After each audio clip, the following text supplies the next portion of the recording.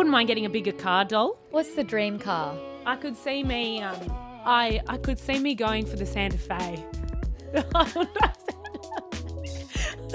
Or do you want me to aim a bit higher? Can we aim? Like, Okay, can we aim a bit higher I've than the always loved a Toyota RAV4. Oh, are you fucking... What about a Toyota Kluger at the very least? Okay, no, let's go the Land Cruiser. Chloe can sponsor me. The Land Cruiser. Hey guys, don't forget to subscribe and click the notification bell so you never miss a video. I really was just trying to think of some goals before. And the one that I could think of was eat slow. I mean, that's obviously not a real fucking goal. Since Chump passed, I never really looked into the future because it kind of scared me. I was like, where? It was like all black there for a minute. I was like, what do you... But now I have Minnie. I've got someone to live for. And like, you know, obviously stuff happens in life, but my life is pretty good. So I'm just going to keep living for him. And I actually do feel like I have done because of Chump as well, like because me and him bought our house together and like, we, you know, had our dog and we did a bunch of like life things. I don't feel like I missed out on stuff that I wish I was doing because me and him did heaps together. But now that he's gone, I just always do find it funny to like assess what I'm going to or where I want to be, where I could really see myself because I never imagined he wouldn't be here. But Minnie Moo will be 11. 12. That's hectic. Please, let's not. I don't even think about What? Can we do a 5-year plan? I can't even think about that. That's nuts. I mean, I think we'll still be living on the Gold Coast. I couldn't really see us not. I wouldn't mind getting a bigger car, doll. I could see me. Goal? I could see me. What's the dream car? I could see me. Well, look, I've got the Hyundai Tucson now. I call it the Tuscan because Tucson's a fucking weird word. But I could see me going for the Santa Fe. Or do you want me to aim a bit higher? Can we aim? Like, Okay, can we aim a bit higher than the Santa I've always loved a Toyota RAV4. Like Let's fucking go higher than the RAV4. Come on, you got this. Okay, well maybe Uncle Nini can Goal, sponsor 10-year me. goal, And we'll Toyota RAV4. Are you fucking... What about a Toyota Kluger at the very least? Okay, no, let's go the Land Cruiser. Chloe can sponsor me. The Land Cruiser. That was Chump's dream car, so I'm going to get the Land Cruiser for him. Chuck a few lambs in the back. Yeah. I saw a Lamborghini out the front of a restaurant last night and I'm like, they are the rankest cars, sorry, but like I feel like they're a matchbox car. Like I like being up. Like I need to be in a big SUV like a mum car. What gets me is people are always like, oh, listen to them. And I'm like literally closing my ears. I'm like, I don't want to fucking hear a motor. Like I hate the sound of the revving and when cars go zoom. I'm like, ah. We went to a few years ago when we went to Coachella. This brand gave Paul and I and our other friend Chris Lake, who's a DJ, and his wife the opportunity to like borrow like a really nice car to drive out to the desert and back to LA, and they smartly like picked like a Range Rover, like a big comfy car. And Paul's like, no, I need to get the Aston Martin. And I'm like, really? So we get this Aston Martin. Honestly, it was just like the boot could not even fit my handbag in it. And so we basically had to give all of our luggage that was coming out to Coachella to Chris and Geeta to drive out because not even like the tiniest bag would fit, and your legs are like straight.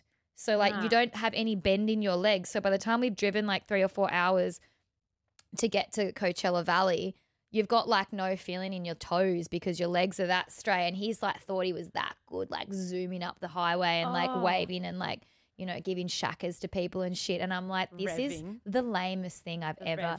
Please don't associate me with this trip. I like to be high up. Like give me a road. big beast van, car. When I'm in those little tiny top cars that are fancy and shit, not that I've ever really been in a Lamborghini or whatever they are, I feel very claustrophobic. Yeah. It's like I don't really like being like in a little ant mobile. Yeah. But anyway. SUVs for life, please. No, yeah, don't sponsor me. I know you're probably looking at sponsoring me Lamborghini and stuff, but yeah, just don't worry. Toyota, if you're listening. Where do you see your guys' self in 10 years? In 2023? Obviously, we're gonna have kids, and that's just like a harp on about that all day. So I'm not even gonna put that in there. That's just like a given goal. Yeah. It is. God. Where's Darling Shine going? I don't like a goal for us as a couple.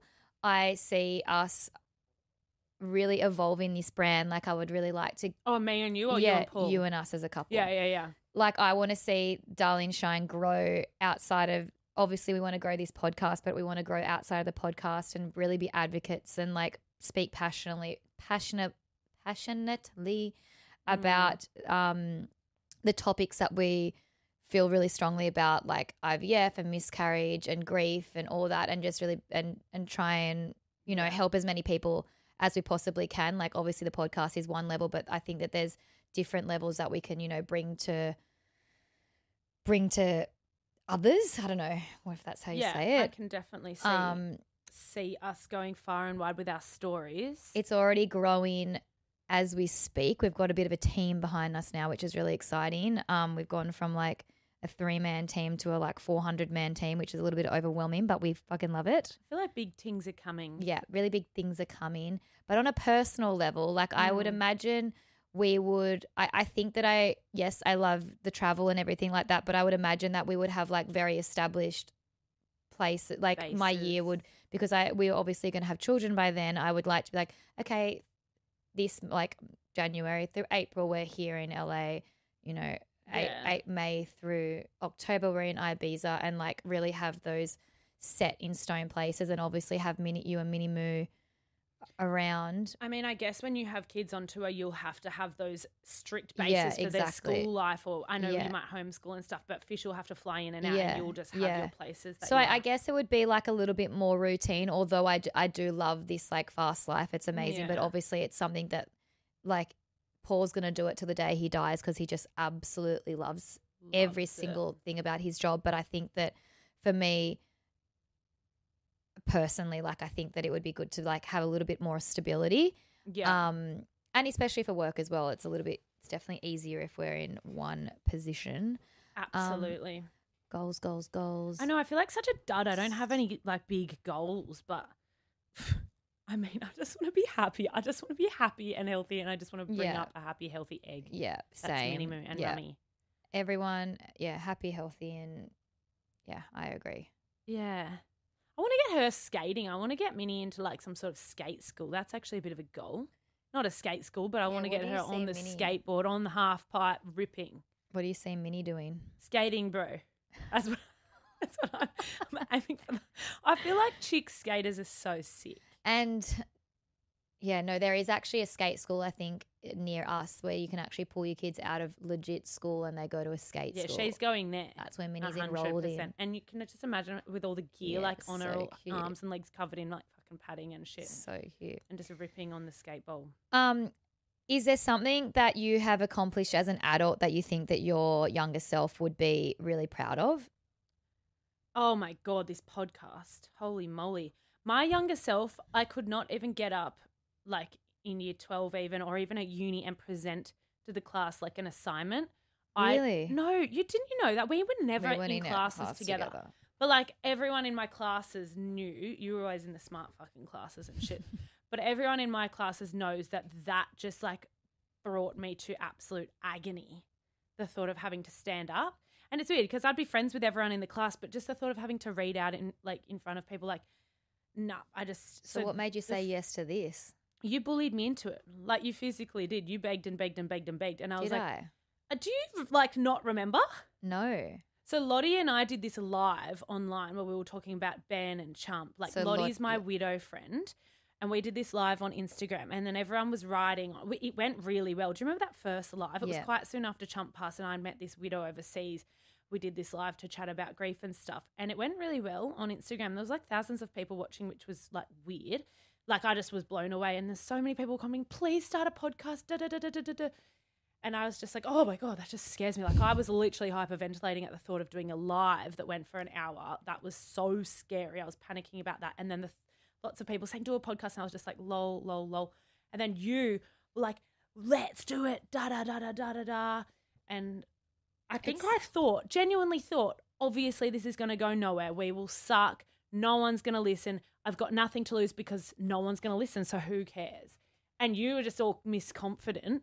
And I was just really thinking like, this is literally going to last a month. Let's just give it a go for a lol. And Britt was like with us, like Britt, our old producer, love you, Britt, was all keen too. And it just fucking took off. It's really funny because quickly. like now looking back, I'm like, what was I thinking? Because like I'm not when sure. no, but like I'm thinking now, like, what did we actually think we were going to talk about? Like, obviously you have your story with Chumpy and everything like that, but at the time I didn't really have shit going for me. Like I was like going into my first round of IVF thinking that it was just going to be first the podcast comes around and I announced I'm pregnant, and then like 3 years later, literally, but not pregnant. And so I guess it's like evolved from there, but like. It's so funny. I have so many people be like, yeah, we have so many people come up and be like, so what are you going to talk about next season? And we're like, and they're like, oh, knowing you two, something will fucking happen that you can talk about. And I'm like, well, now we're in the space where two young females that have heaps to talk about in this world where like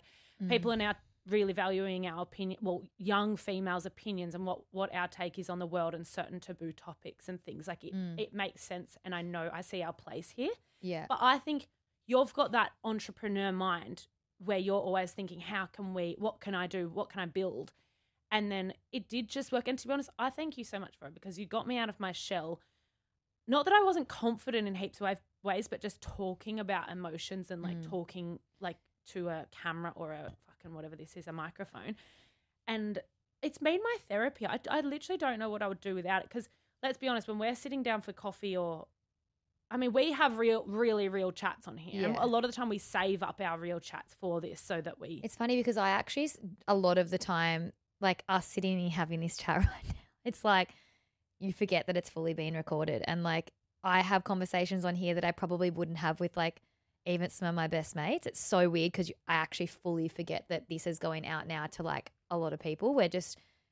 every single thing that comes out of our mouths on here is just like so real and so raw, and like nothing is sugar coated. And I think that's why we get so much out of this, because it is like our therapy sessions together.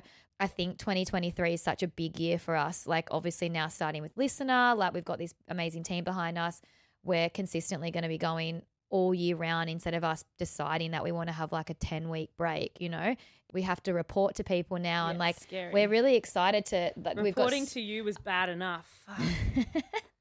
But I think that it's just so exciting that we do get to like, you know, talk about topics outside of our own personal lives now too. So the podcast is really going to evolve, and I'm really excited to be able to get some of the guests that we have coming on and just learn about, I think as well, like going through what I've gone through with my IVF and the fertility struggles and everything like that. It's opened my eyes up to so much more. Like I've learned so much about the female body, so much about my reproductive system, so much that we should have learned in school, and it blows my absolute mind that we are not taught this in school.